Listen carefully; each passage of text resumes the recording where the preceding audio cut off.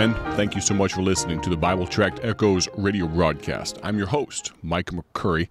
I greatly appreciate the fact that you are taking a portion of your day and spending it right here with me. I say right here because I'm coming to you from an interesting setting. Normally, I record these broadcasts from the brand new Paul Levine Studios in our brand new building in Odell, Illinois. But today, just a little bit different.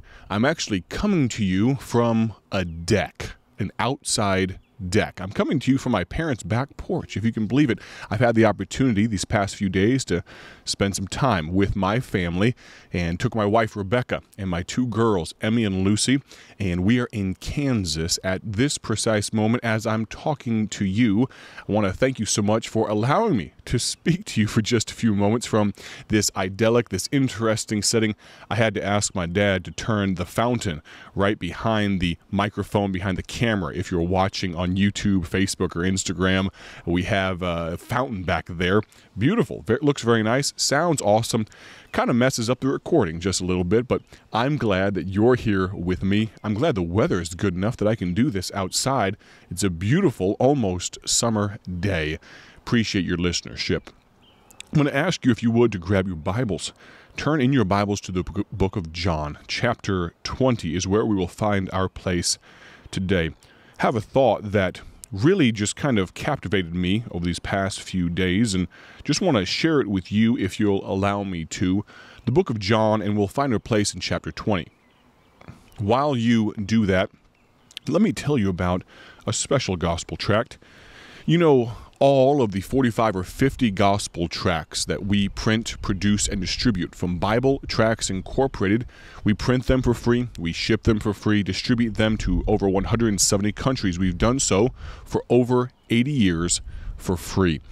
But we have certain genres of gospel tracts. Many of them are what you would call general gospel tracts. They work in almost any setting, any circumstance, but we have some that are themed, some that speak to a specific need. I'm going to talk to you today about one of those. I'm holding in my hand a gospel tract called Peace in Terminal Illness.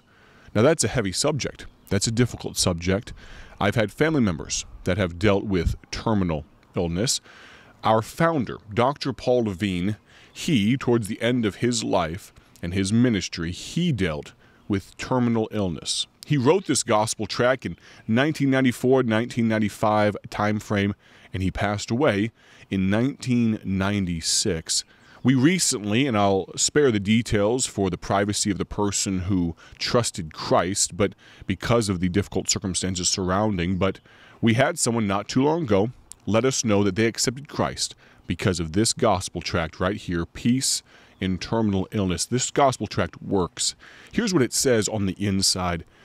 On June 29th, 1995, a doctor said to me, "You have cancer.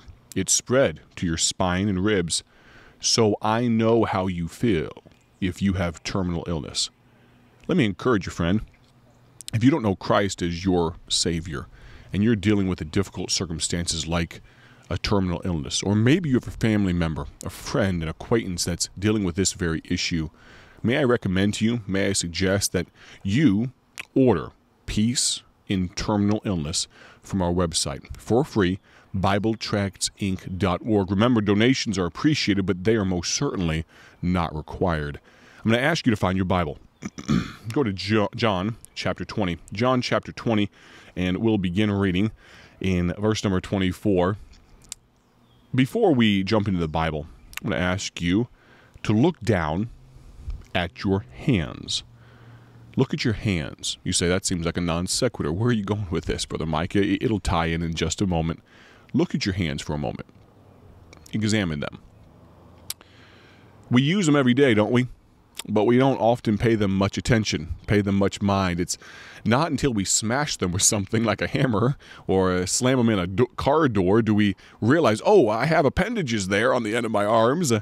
Look down at your hands for a moment. It's really amazing, these tools that God has given us. Remember the years of work that have been done by your hands?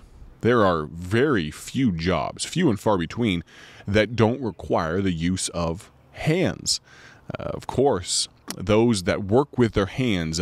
Over not too far from here, there's a gentleman working on landscaping. I saw him out not too long ago working on landscaping for his home using his hands. If you sit behind a computer desk, it's likely you would type on a keyboard using your hands, right? Even when we gesture, when we talk, we communicate in a way with our hands. I was talking to a dear man that translates for the deaf and hard of hearing community at his church. I was at a church in New York not long ago and talking to him, and he was translating for me to some hard of hearing folks. And it was amazing to see that they communicated so effectively, so efficiently, using just their hands. Some, and I pray this is not the case for my listeners today, but some may, through disease or some sort of circumstance of life, some hardship, you may have lost the use of your hands. I know some folks dealing with Parkinson's and others deal with things of that nature. I'm very sorry to hear that, but it is amazing, though, the creation that God has given us and the use of our hands. We turn to the book of John, chapter number 20. Find your place there, if you would. John 20, verse number 24. But Thomas, one of the 12, called Didymus, was not with them when Jesus came. The other disciples, therefore, said unto him, We have seen the Lord. But he said unto them, Except I shall see in his hands the print of the nails, and put my finger into the print of the nails, and thrust my hand into his side, I will not believe, except I shall see in his hands. Now, before we get on to Thomas too much, he's already got this moniker, got this nickname, Doubting Thomas, and it stuck with him for about 2,000 years or so, and I feel sorry for him sometimes. But before we get down on Thomas too much, look at that phrase, except I shall see in his hands. That is the thought today, in his hands. What is in his hands? What is in the hand of the Lord?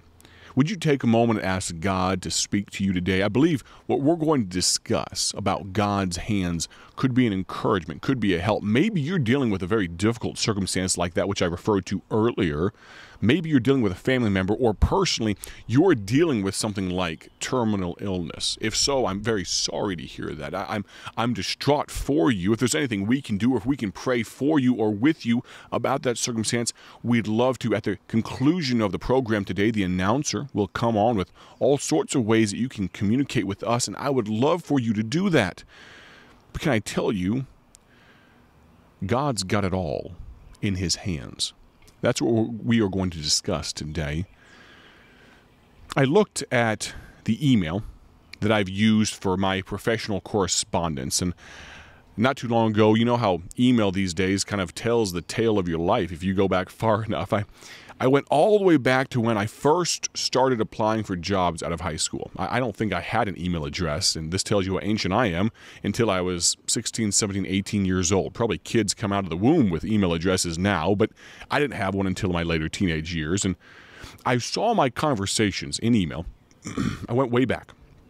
Way back. Oh, this was good 12, 13, 14 years ago, right? I saw some of the conversations with bosses that I had had, employers, some of the resumes that I sent out that never got answered. And the thought occurred to me as I look at my life now, the beautiful wife that I have, Miss Rebecca, my two amazing daughters, Emmy and Lucy. June 21st, Emmy turns 5 years old. It's amazing to see this young lady about to go to school this coming fall, and to see what God has done, and the fact that everything in my life has happened according to his plan, and it's all been in his hands. He's been leading every step of the way.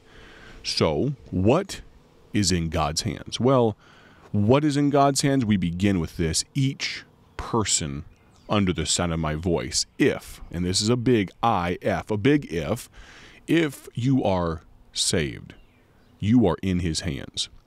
You know, if we trusted God down here as much as we trust him to take us up there, meaning to heaven, if we trusted him for the temporal, for the earthly, as much as we trust him for eternity, we would be so much better off. Hebrews 13 verse 5 says this, "Let your conversation be without covetousness, and be content with such things as ye have, for he hath said, I will never leave thee, nor forsake thee." We all know the verse, but it's hard to live, isn't it? John 10:29 says, "My Father, which gave them me, is greater than all, and no man is able to pluck them out of my Father's hand." It's amazing to know that we are in his hand. Aren't you glad to know that today? Each person that knows Christ as Savior, you are in his hand. We're going to continue this discussion about what is in God's hand as we continue this week of broadcast. I'd like you to think back on your life. I'd like you to think about those difficult, those sticky moments, those moments when you weren't sure who was in control, who was driving this ship. Can I tell you, you've always been in God's hands if you trust him. If you don't trust him today, if you don't know him as your Savior, I'd love to speak to you about that. The announcer will come on in just a moment, tell you all about how you can contact us. We'd love to help you with that important discussion about assurance of your salvation. As we close our conversation today, I want to thank you for taking the time to be with us here on the Bible Tract Echoes radio broadcast. Let me encourage you, if I may, to consider joining us October 1st, 2022. Let me encourage you, let me invite you, let me personally extend an invitation to you to join us October 1st, 2022. That's a Saturday, and we're going to have a great time at the grand opening of our brand new building for Bible Tracts Incorporated in Odell, Illinois. It's going to be a great time. Free food, fun, fellowship. You get to make some new friends and acquaintances. The whole BTI staff and team will be there. Some of our children for our BTI staff will be there as well. I'm looking forward to what God is going to do during that special time from 1 p.m. to 5 p.m. October 1st, Saturday, 2022. Please consider being with us that day. I'm going to personally invite you. If you have need more information, the announcer will come on in just a moment, give you all sorts of ways that you can contact us. Thank you so much for listening. I pray that you'll join us tomorrow. I'll be right here on the porch in my parents' backyard. I'll be speaking to you again. Thank you so much for the opportunity. God bless. I pray that you have a great day for His glory.